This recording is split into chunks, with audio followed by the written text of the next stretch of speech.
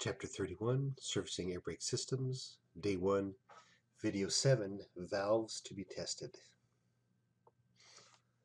So here's a quick list of all the valves, the different tests that will include these valves to be tested when we do a systematic evaluation of the braking system.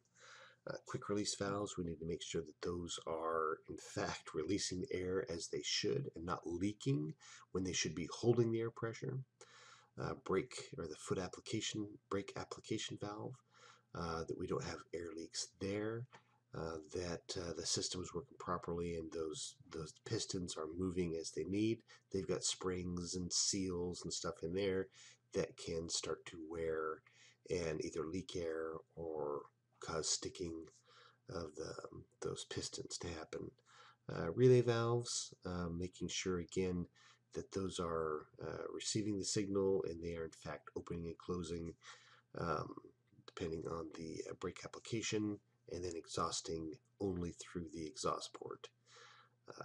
The park brake, the push-pull, there's a test for that to make sure that that's another high attrition rate there of the valve.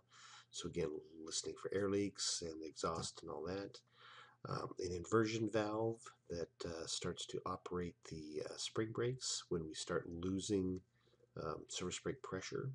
So there's a test in the systematic test that we'll do that will test that inversion valve. Anti-compounding valve and with the quick release.